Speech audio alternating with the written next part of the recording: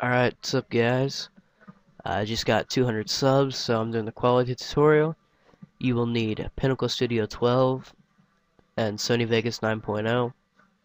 I don't know if you need 9 or 8. It should work with both. And you'll need an S-video cable. You can pick one up at Gamestop for like 13 bucks. And I'll have links to like everything in the description. That way you can just look if you want. Alright, first you want to open up Pinnacle Studio 12. Then you want to go to Capture and just videotape your video source.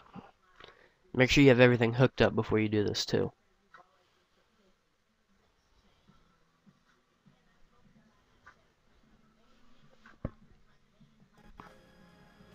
Alright, I'm just screwing around on the PSU demo.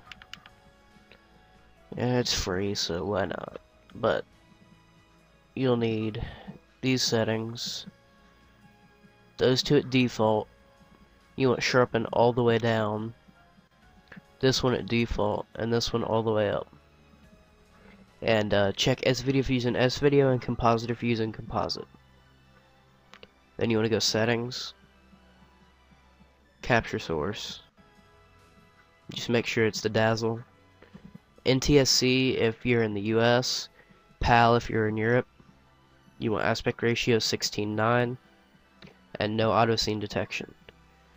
Capture format, you just want it AVI and best. If you want, you could go custom and just play around with the settings, but that's really it.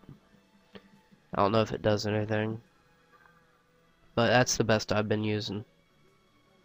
Project preferences, use this format for new projects, NTSC progressive widescreen, and then video and audio preferences.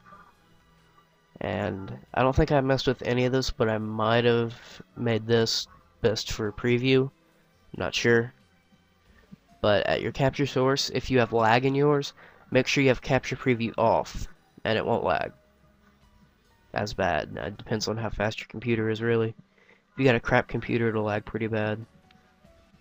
So just close out that after you're done recording. Then you're going to want to open up Vegas. And these are the project preferences you need to use. Just make the template whatever you want to use. Should probably save it. Alright, you want the width to be 1280, height to be 720. The field order is none progressive scan. Aspect ratio is 1. Output rotation is 0. Frame rate's NTSC. Pixel format's 8-bit. Full resolution rendering quality is best. Motion blur type is Gaussian. Deinterlace method is blend fields. Check adjust source to media to better match project or render settings. And then just check start on new projects with these settings. Applying OK. And then drag in a clip.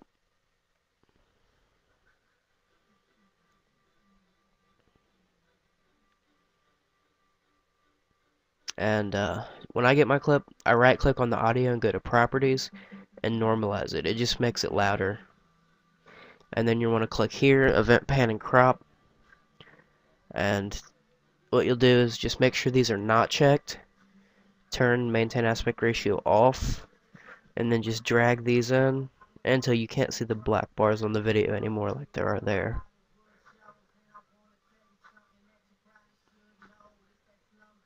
So about like that, but I have my own preset.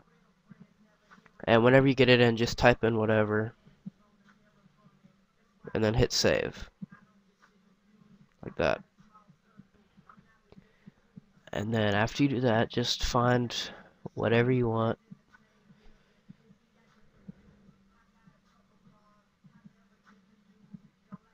Start it. Crap. Let's just start it there. Delete that. I'll do the first 20 seconds. Just split it. And then video effects. Go to the video effects tab right here. And then sometimes I use color corrector secondary. Sometimes I don't. Depends on the map. Like that, I think that's just too much. So I don't use it. and then color curves.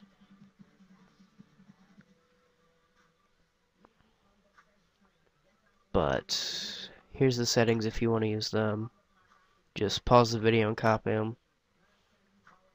And if your thing gets stuck in it like that, just click these here and drag it. So there's the color corrector secondary settings.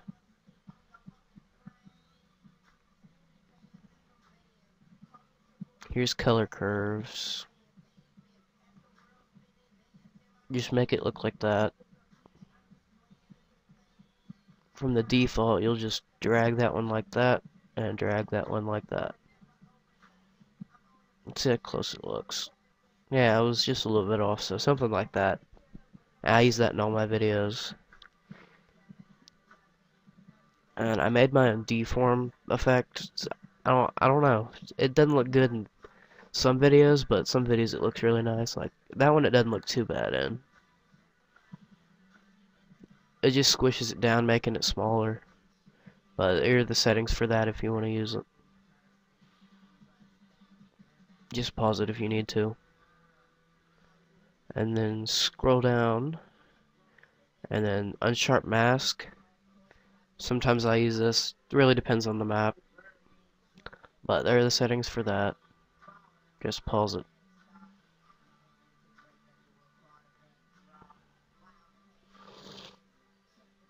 Soft contrast. I just use soft moderate contrast.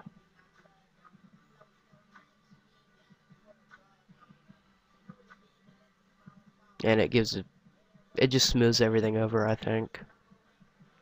Makes it look a lot better. And then sharpen and reset to none. That just makes it look better. You won't be able to really tell a difference with sharpen right yet until you turn it to preview auto. And then just turn it on and off, then you can tell the difference in it. But it makes a difference when it's done all the way. And that's really all the effects I use. So then you just go File, Render As, and just name it whatever. And then just go Custom. And you want the video format to be AVC, frame size 1280x720. Don't check that.